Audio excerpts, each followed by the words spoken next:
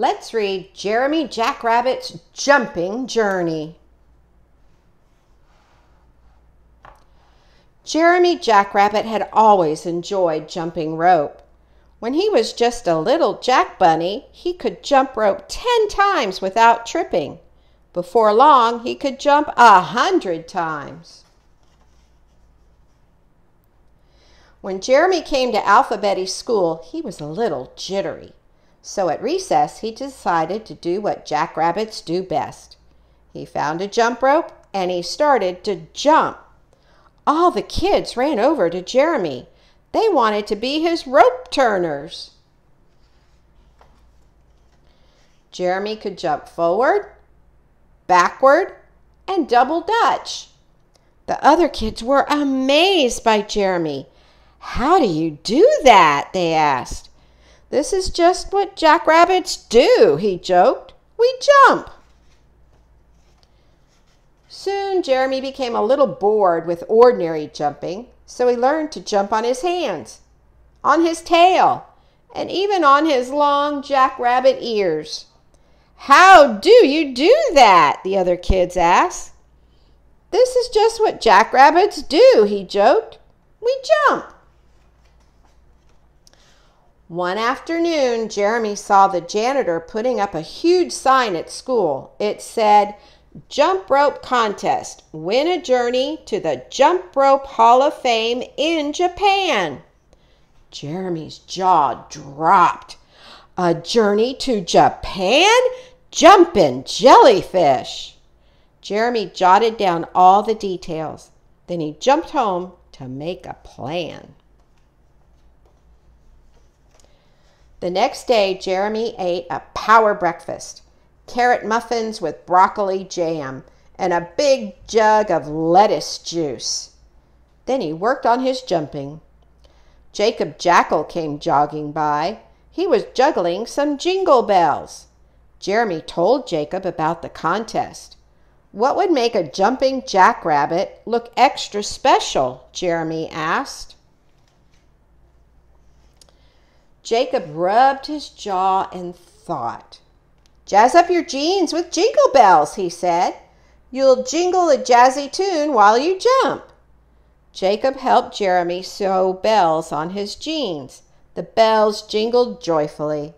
"Jumping in jazz jeans is even more fun," cried Jeremy. Then Jeremy spied Jessica Jaguar playing jacks. He told her about the jumping contest. "Let's put jewels on your jacket," Jessica said. "Then you'll sparkle while you jump." They glued jewels all over Jeremy's jacket. "Now you look jazzy and jaunty," said Jessica. Jeremy's jazzy jeans and jaunty jacket made him feel extra special. The day of the contest arrived. Jeremy was last in the long line of jumpers. He was ready.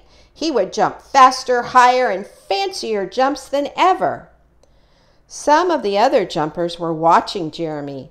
They were jealous of his jumping, so they began making fun of him. "Look at Mr. Jingle Jangle," they jeered. Suddenly, Jeremy didn't feel like jumping. "Don't listen to them," whispered Jacob. "They're just jealous." "Jeremy, just do what you do best," said Jessica. "Jump!" The judges called Jeremy's name. He walked over to the jump rope. His knees felt like jelly. He tried to keep his jeans from jingling, but they just jingled and jangled away. Slowly, Jeremy started to jump. Jingle, jangle, jingle, jangle. He looked nervously at the judges, but the judges were smiling. Folks in the crowd were smiling too. Jeremy started jumping faster and faster and higher and higher. His jeweled jacket sparkled, his jazzy jeans jingled, and Jeremy did what jackrabbits do best. He jumped. Jeremy jumped at jet speed. He was jolly, he was joyful, he was jubilant. Jacob and Jessica started chanting, "Jump, Jeremy, jump! Jump, Jeremy, jump!" Soon the whole crowd joined in. Jump, Jeremy, jump! The judges leaped to their feet. Jeremy Jackrabbit, they said, you are the winner of the journey to Japan. What is the secret of your success? This is just what jackrabbits do, Jeremy joked. We jump. And when Jeremy arrived in Japan, that is exactly what he did. He jumped. Welcome to Japan, Jeremy Jackrabbit. The end. Thank you for reading with me.